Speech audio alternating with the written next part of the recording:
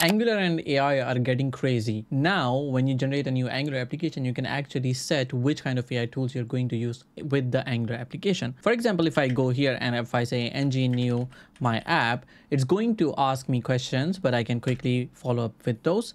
I'm going to say yes to pre-rendering and yes to zoneless application. And now you can see that I've been asked what kind of tools I would use with Angular when it comes to AI. So I'm going to say Claude, I'm going to say Gemini, GitHub Copilot, and maybe Windsurf as well. When I hit enter, you're going to see that it generates a lot of files, but it also generates the Claude.md, Gemini.md, and all of these files as well. Now let's look at these files quickly.